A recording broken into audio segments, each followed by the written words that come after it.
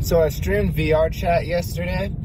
It's a place where people like cuddle, like meet friends and have ERP full-on relationships. They like have sex and pet each other. I'll add a little clip from last night after this. What is Black Cat? Black Cat? Mm-hmm. You don't know what Black Cat is? Oh, is that I just go to places where aren't many loud people. It's scary. Aww. Aww. Aww. You good? What is happening? What the fuck is happening? God, that was a little bit unexpected. But, you know, I learned a lot. I interviewed a lot of people. For one, all the girls talk sensually as fuck. I mean, if they are girls, they're like, "Hey, darling, like, I'm having a very serious conversation.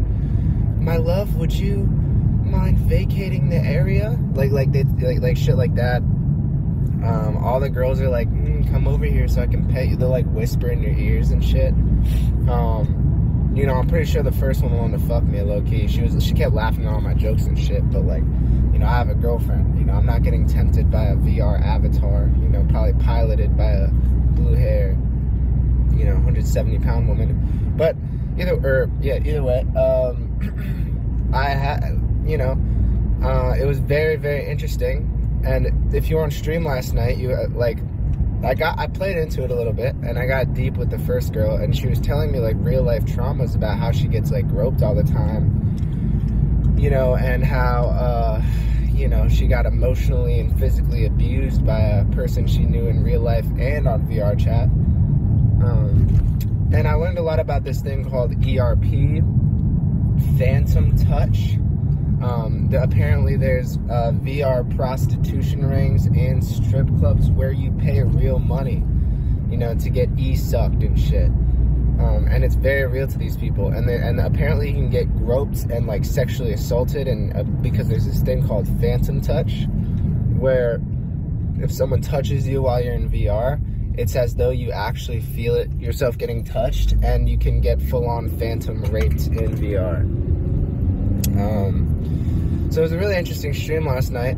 I kind of want to dive into it a bit more, because these are some of the most unique, just really tucked away corner of like video gaming and the internet that I just kind of want to explore a little bit. You know, I want to see how deep the rabbit hole goes, you know, and try and avoid the pedophiles. That I don't want to explore that part. It's just everything else, because apparently there's like a lot of fucking predators on that game, so we're just gonna try and avoid them. But yeah, there's full-on relationships where you basically have this like vibrator or like a dick sucking machine, right? And like you can give the controller to someone in VR, and it actually works in real life. So like, if they're e-sucking you, right, and that you put the VR pocket pussy on your penis, it'll suck you off at the same speed that they are, so it's like they're sucking you off. And you can get full body tracking to where you can feel touch and shit like that. So this seems like a really crazy thing to go down. I mean, it's a whole thing, and there's so much I don't know about it. And I kind of want to do like this like documentary where I just find the most sick, twisted parts of VR chat, because I know they exist. I was talking to some furries. I was talking to this girl for a while who was telling me about how there's cults and like weird shit, and like, so there's also bars where people drink in real life and then go into the VR bar and like socialize as if it was a real bar. I was kind of shitting on it last night, but a lot of the girls were telling me they like to do it because they get groped in real life.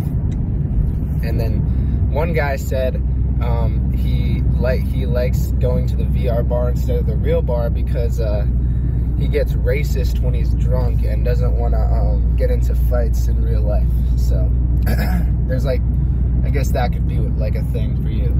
So part of me, right, a VR is so expensive, right, and I have the old one. I have a super old one. Part of me wants to literally, because I have a little bit of money in savings, to GameStop today, before today's stream, buy a VR headset, and get e-sucked. You know what I'm saying? On stream. On stream, in-game.